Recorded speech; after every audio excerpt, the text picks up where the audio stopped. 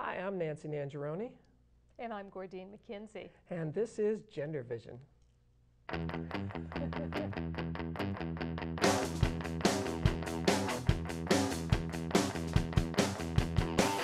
Lots of people making big, big bucks. You and me, babe, I see we're out of love. Well, I heard a voice from a high above. It don't cost a thing just to be in love. We don't have anything but love.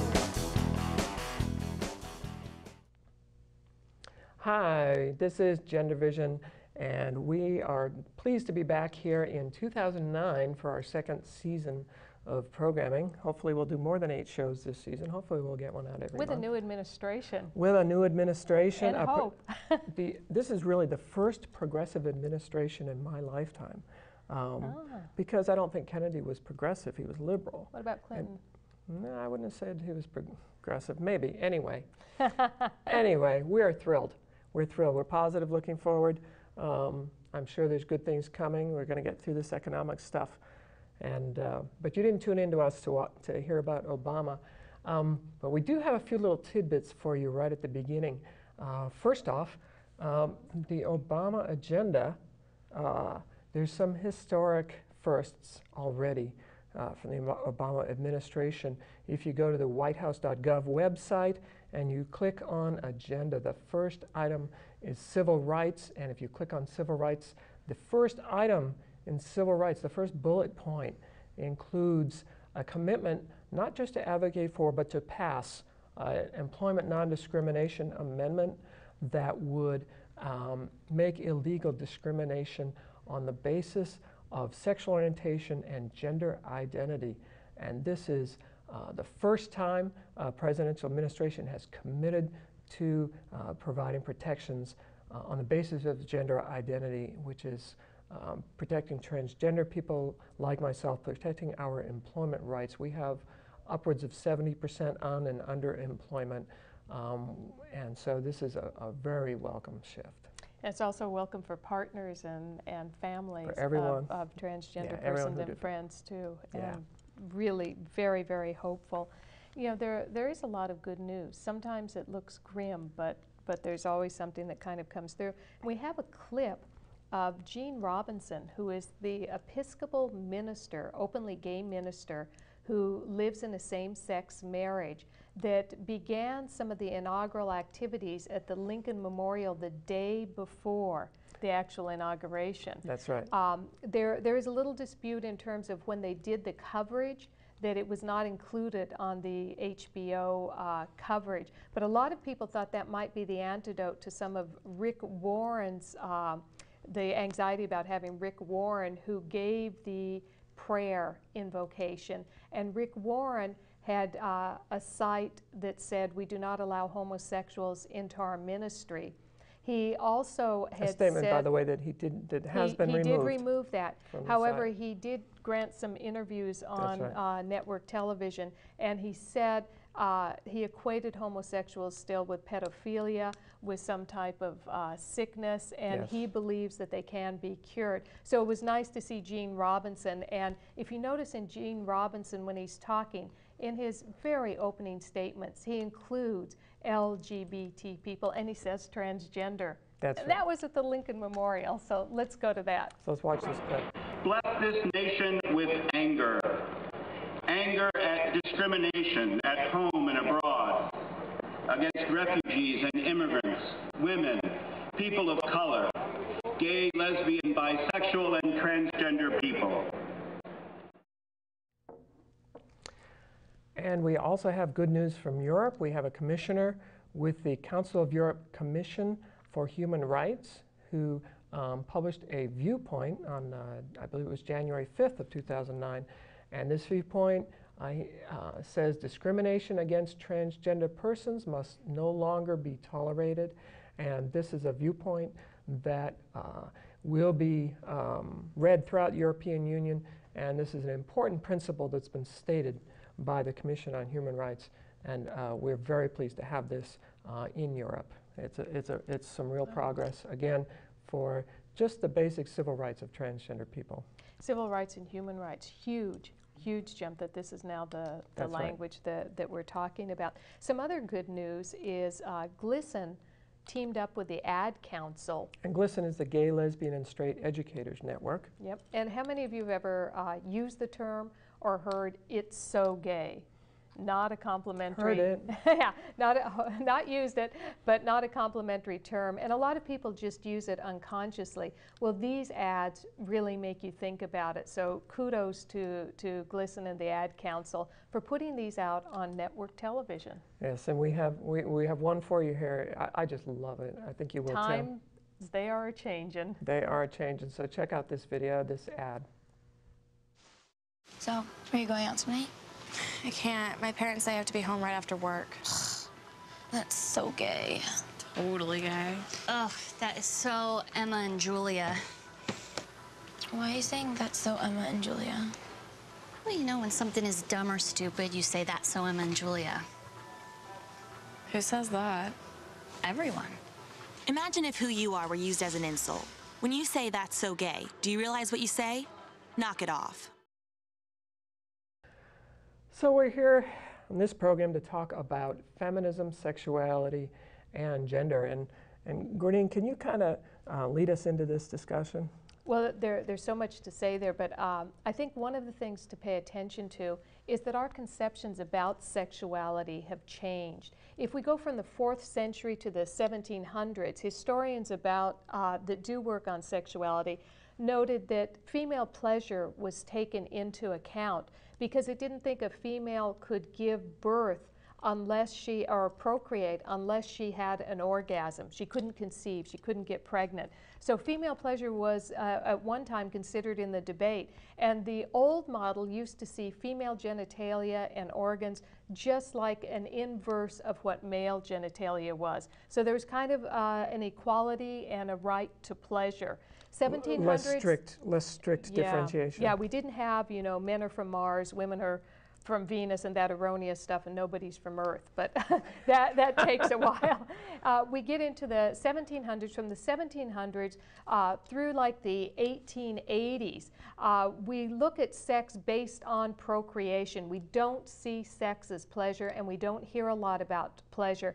In fact, at the end of the 1800s, what we get in Germany, England, and the United States is we get sexologists that start to classify sexuality. By the way, the term heterosexual was first used to refer to a perversion. It meant a person who had psychical hermaphroditism, meaning they were attracted to both sexes.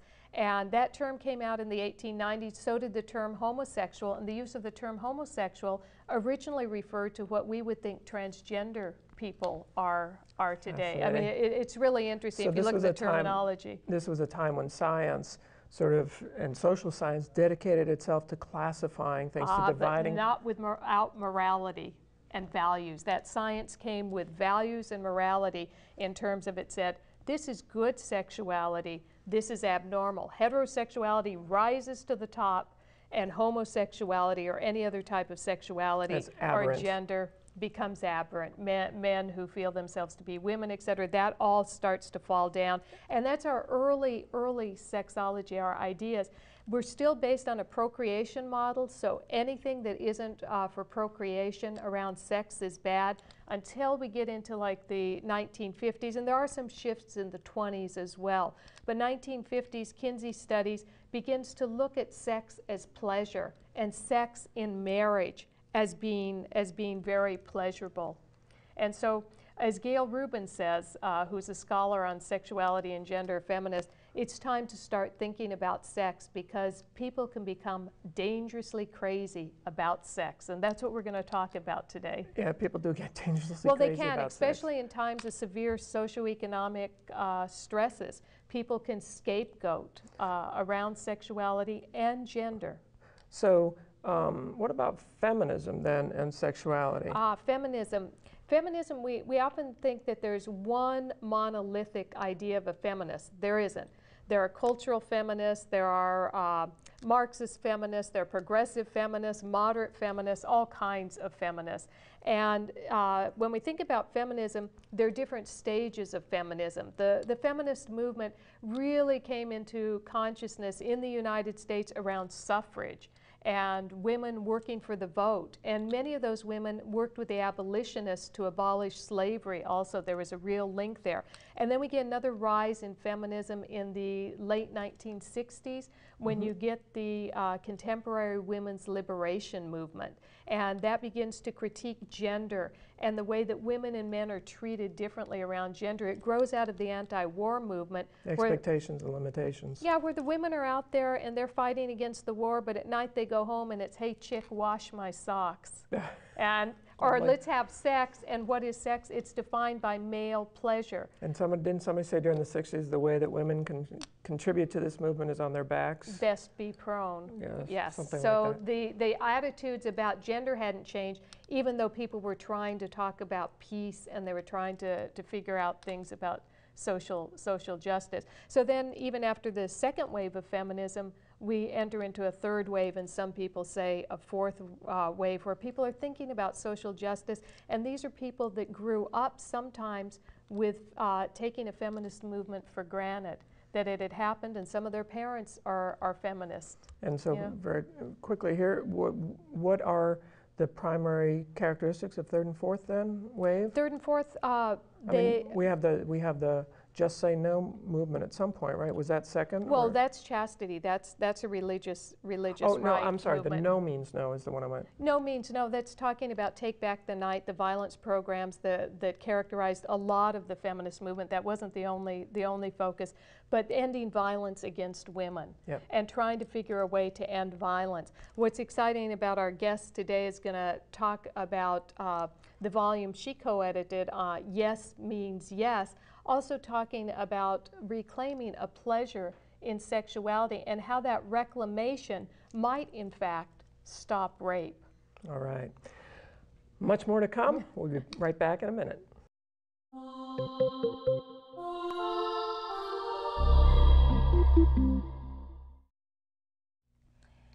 Welcome back. Today we have a wonderful guest with us. We have Jaclyn Friedman, who is a queer Jewish writer, an award-winning poet and performer. She's also the program director for the Center for New Words that books over 50 feminists every year. And she's the co-founder of the Women Action in the Media Conference, which is a very exciting conference that brings women from all over to talk about media from all different levels: print media, electronic media, how women are represented in the media, and more. And she's here today to talk about her brand new book that just came out, and we're very excited, and it's selling very, very well, as it should. And the title of the book is Yes Means Yes: Visions of Female Sexual Power and a World Without Rape. And Jaclyn is the co-editor along with Jessica Valente. Welcome to GenderVision. Well, so happy to be here. It's great to have you here, Jaclyn. Very happy to have you.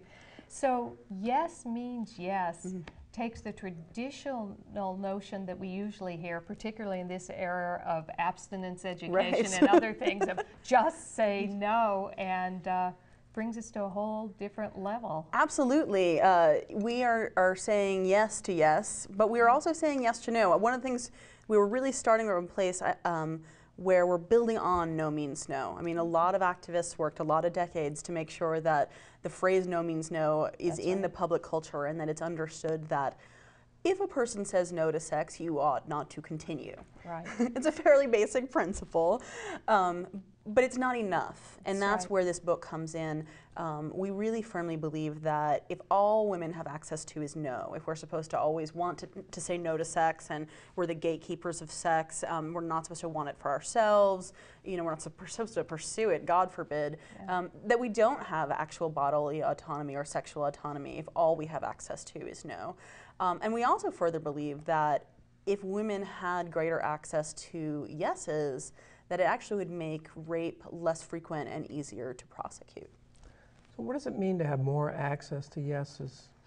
Well, we're living in a culture that shames and blames women for their sexuality, whichever way you slice it. So on the one hand, you have purity balls and the whole abstinence movement and the whole sort of very Puritan belief that women should be abstinent until marriage, that they shouldn't want sex, they shouldn't like sex, we should be pure as the driven snow.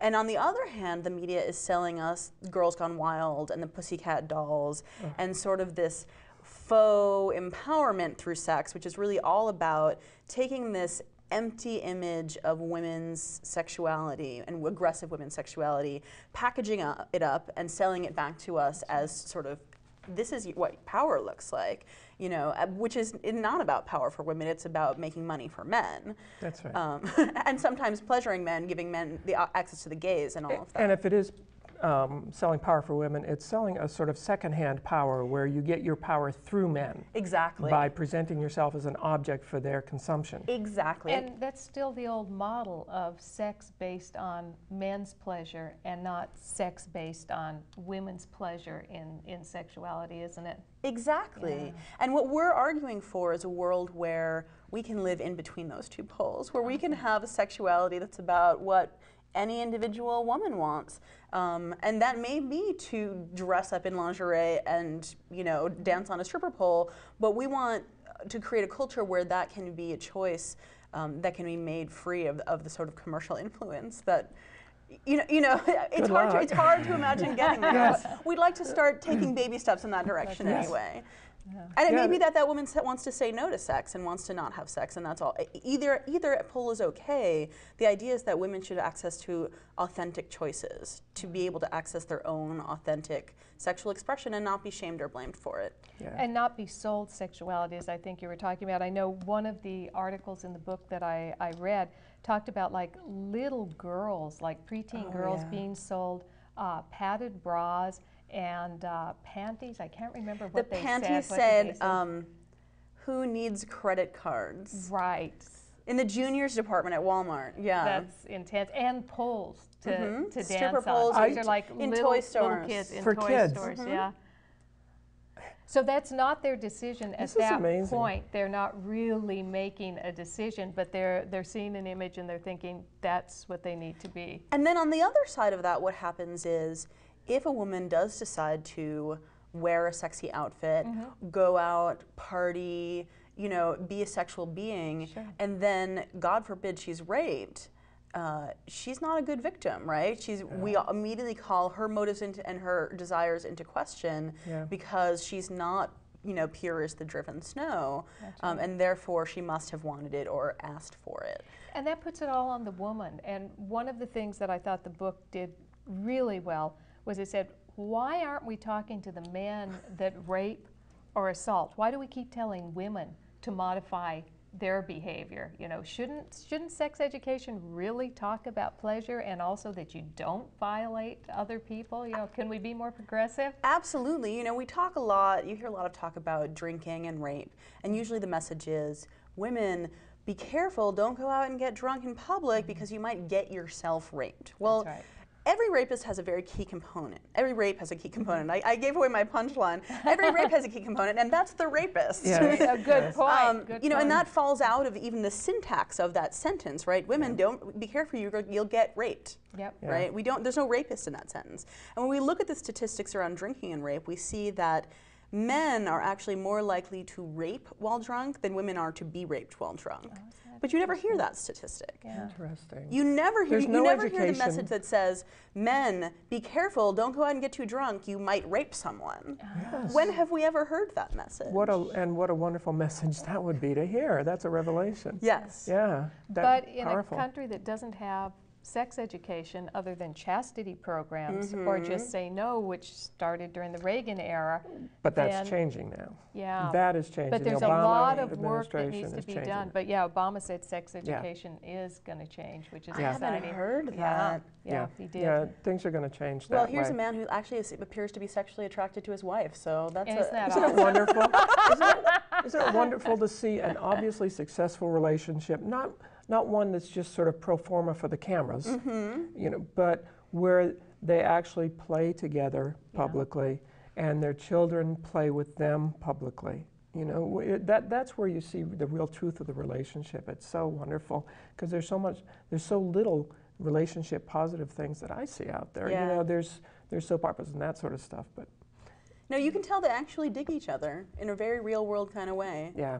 Yeah, I well, like I can see that. why. Yeah, well, sure. So we're changing images, and that's really exciting too. And another thing that Michelle Obama is doing, and people have talked about as well, is she's not fitting that stereotypical body, which is really refreshing. Yeah, you know, yeah, it's nice to see. Real woman.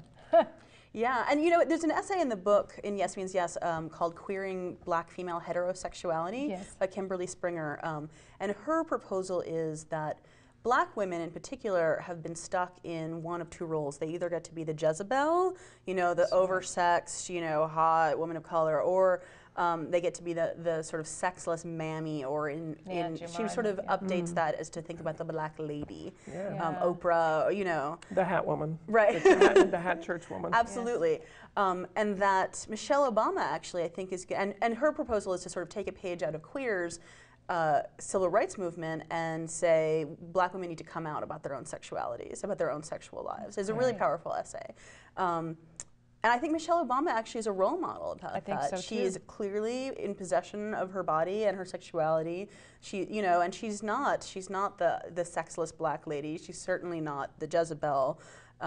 She's just a person. Yeah, I love the way she comports herself, the way she dresses. I don't always think her fashions are the sexiest or the most stylish, but I do think. Oh, but think about the pressure she's under choosing every outfit.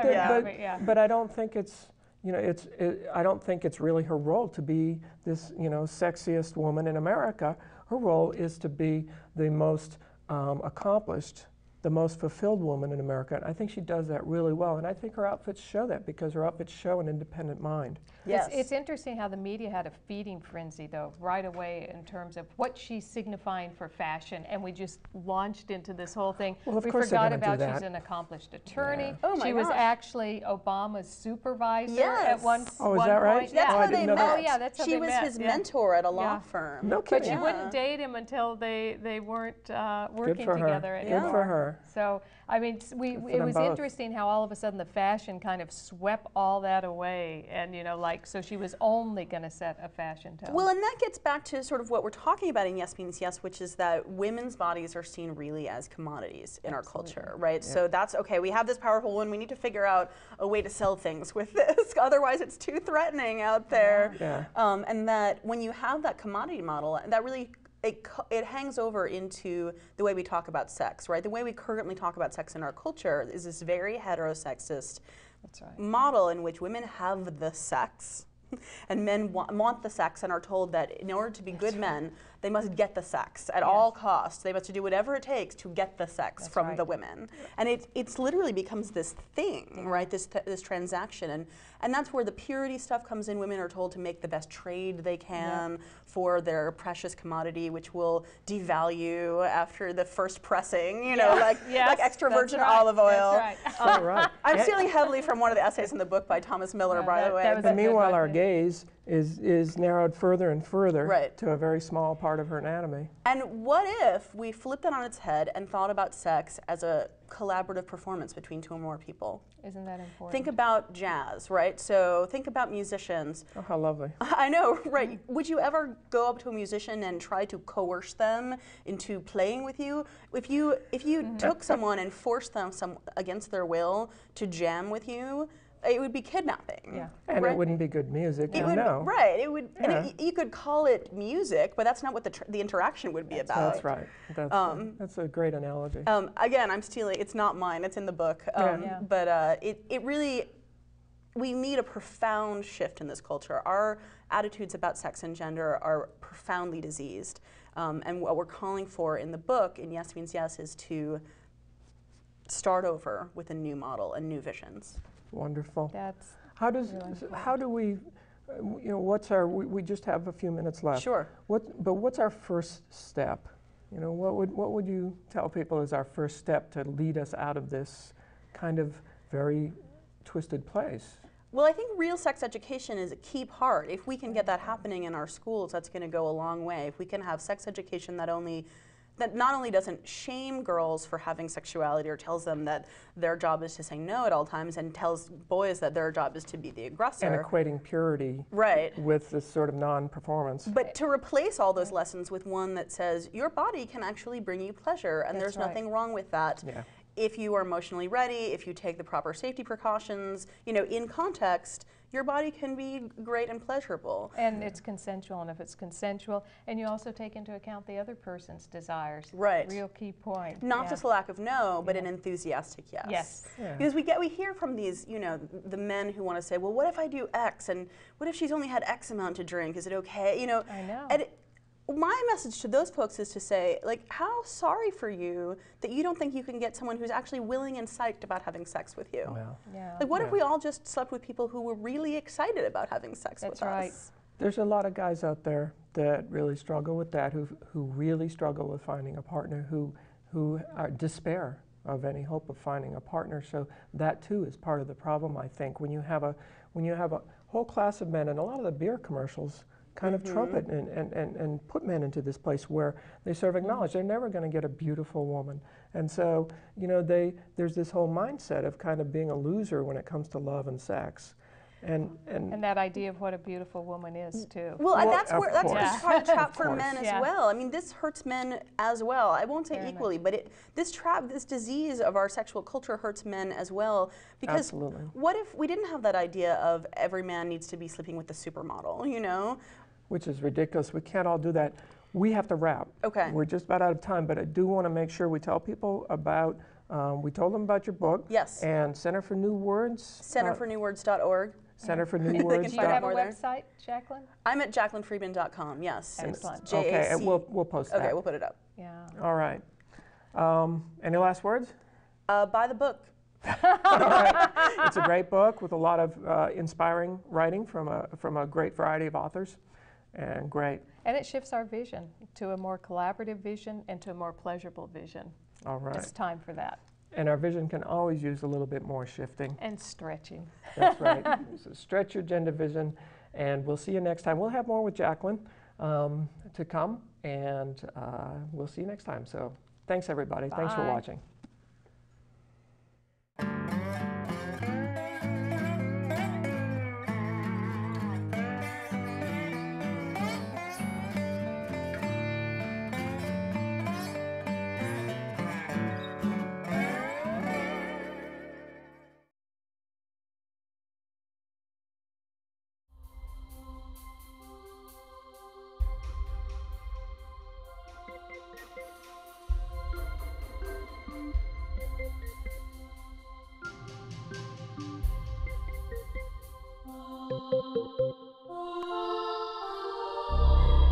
Thank you.